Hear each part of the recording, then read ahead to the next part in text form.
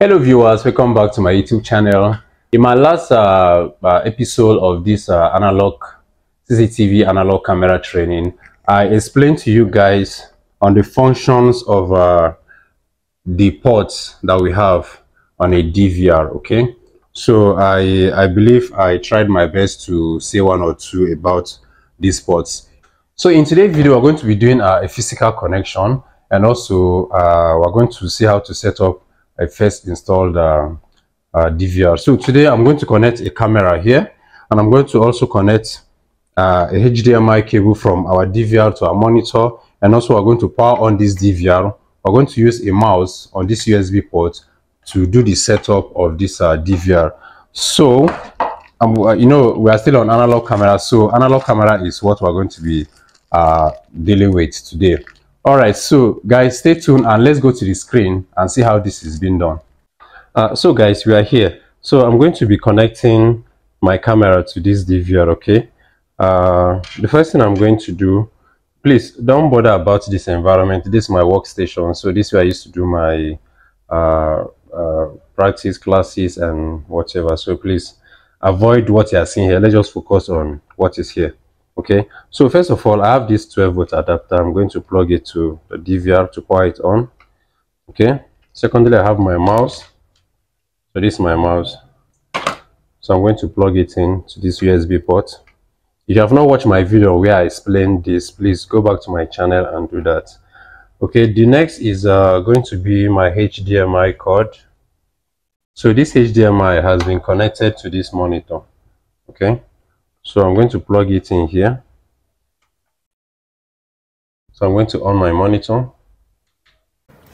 So I'm not going to connect these cameras now. I'm going to do that after I must have do the initial setup of the DVR. Okay, so and I'm also have a video that I've showed you guys on how to crimp a BNC. So please, I'm not going to do that in this video. Go back to my channel and learn that. So these BNCs have already been crimped in the both ends. So the other end of each of them here is connected to these cameras. So I have these cameras here. Okay, so they connect through the back and come back here. So like I said, this is just like a workshop to me. This is where I do my rough works and practice it like that. So these BNCs have been connected to those cameras. So I'm going to connect it to the DVR after I might have done the initial configuration of this DVR. Okay, so let's go to the screen and see what happens.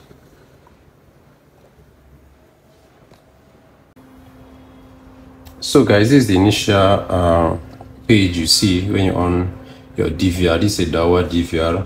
Other DVRs may have a different interface. Okay, so please avoid the beep sound. It's telling me that there's no hard disk. If you watch it, there's no disk on this DVR. That's why it's making that sound. I'm going to off it immediately we finish this configuration. So the first thing here is the region, telling us to choose our region. So I'm going to choose Nigeria. I'm in Nigeria now. So language is English, and the video standard, we're going to leave it as PAL. Next. So here is the terms and conditions. So you can read this and see what is happening here. So I'm going to click on yes, I've read it. And next. So the time zone, I'm in Africa, so is I'm going to be using UTC +1, and my system date and year is correct as of now in my country is 1207, so it's correct. I'm not going to change it. If your one is not, please just change it from here. Next. So here is the security part. So it's asking us for password, and it's saying that this password must be up to 8 to 32 characters, including a lower case, a higher case, and a characters. Okay, so I'm just going to be using ABC 1 2 3 4 5 for this tutorial class. So ABC 1 2 3 4 5. So that's what I'm going to be using for this class. Next, so here is pattern, another security. So we're going to use this. We're going to use this. So This part again is very important, and is saying reserve email. So this email is just a kind of email whereby when you forget your password, the company that produced the particular device will send you a recovery link to the provided email here. But in the case of this tutorial, I'm not going to be using this. Okay, so security questions in case maybe you forgot the password, the same thing. So it's now asking you some kind of security questions to be sure you know that you're the one that initially configured it. So they'll be asking you similar questions, these questions here, to input it to make sure you're not a robot or maybe you're not a hacker. Okay, just confirm that you're the one that installed the DVR. So here I advise people to just use a simple letter or maybe a simple word. You don't really need to answer this the way it is. So just use something you can easily remember whenever these questions pops up. Okay, so I'm going to use AAA for this tutorial.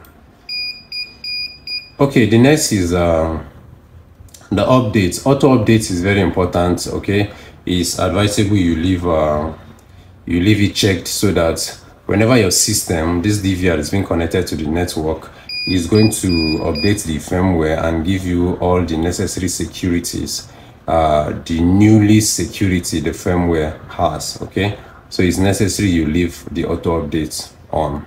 Okay, so next, here's the device name. So you can change your device name from this part. So here it's saying XVR, so you can change it to your preferred device name. So I'm going to be using something like CCTV. Okay, so you can choose any device name at all you want. So this device number, in case you have multiple, let me assume you're installing an estate, so you have different DVRs in the estate and you want to number them. So you can say DVR1 is number this, DVR2 is number this, DVR3 is number this. Okay, just name on your you can give the name, different names to your different numbers to your DVR from this particular place. Okay, when you link DVRs together in the same network in a LAN or so. Okay, so here is the language. We're going to use English. The video standard, we're going to leave it the same way, and I don't think we have any other thing to do here. So next, so the time zone too, I think we have configured this. We don't need it now. So here's the TCP IP part, the network part. So this is the default IP address for this device. Okay, and this is where you do your network test. In case I plug in a router with a network to this device, so this is where you come and check, yes, my network is have internet access when I test the network. Okay, so if you test and it's showing successful, it's showing reading, then that means the network is okay. So we're going to do okay. Next, so here's for your peer-to-peer. Here's when you want to view your system, your footage, your camera on your mobile phone. So this page is where you come to do those things. So this particular code here is where you scan to download the app, and this is the serial number that you scan inside the app to give you access. And also this status here must be on. That means a network must be given to your DVR before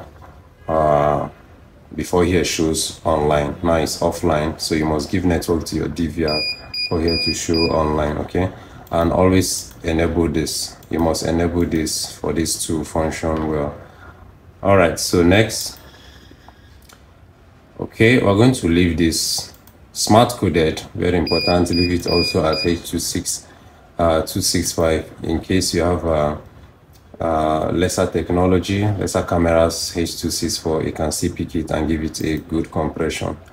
And the bit rate is okay, 1024. Frame rate is also okay. We're going to leave it. The subscreen too, the configuration here is fine. So let's go to next.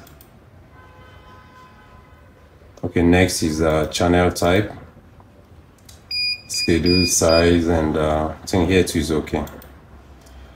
All right, here is about the storage. Okay, override and stop. Now stop means once my hard disk is being filled, don't record again. Override means once my hard disk is filled, delete old footage and start recording for me new footage. Okay, create video file length, you can do that here, and delete expired files. So you can customize this and say, okay, after 30 days please delete the files I don't need again. Okay, you can do that here.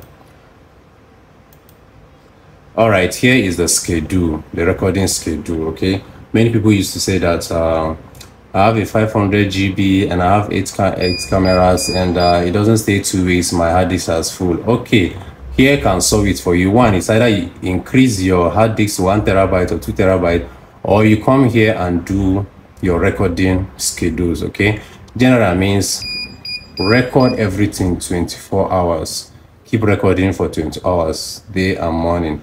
Motion means record only on motion, so it's only when the camera detects someone that the hard disk will pick the footage and record into it. Okay, and also you can select days. You can say, okay, Monday, Tuesday, Wednesday, do all 24 hours. Then Wednesday, Thursday, Friday, Saturday, let's set it on motion. Okay, so I'm going to do a different video on this configuration, but not on this video because this is kind of a wide configuration, something we need to cool down and explain so that we can understand it very well. Okay, so we're going to have a different video for this. So here the same thing. Okay, switch to resolution. Okay, so guys, thank you for purchasing our product. That's the welcome note. Okay, we're done configuring this system initially. So what I'm going to do now, I'm going to plug a camera and let's see the view.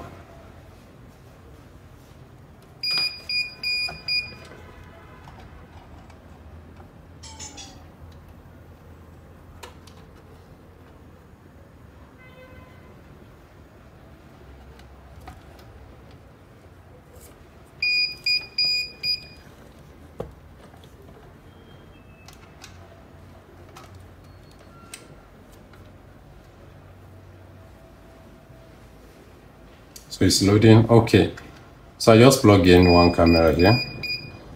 So this is the camera I just plug. It's one of the ones I have here, up here. Okay, so I'm going to turn this to night mode. So this is the night mode of this camera. All right,